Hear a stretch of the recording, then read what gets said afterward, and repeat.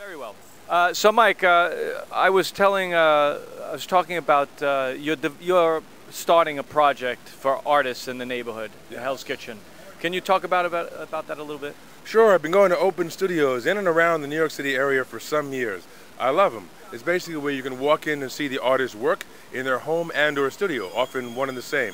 It's either in one community, like Host or Toast, Tribeca or Harlem Open Artist Studio Tours, or in several, like Sonia, south of the Navy Yard Artists, in parts of Wallabout, Clinton Hill, Bed-Stuy, etc.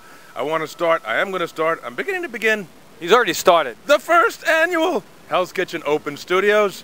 I got dozens of artists who want to be involved, and I've approached some businesses like art galleries, people who have several businesses, Mud, Sweat, and Tears in the area, Pottery Studio in the area.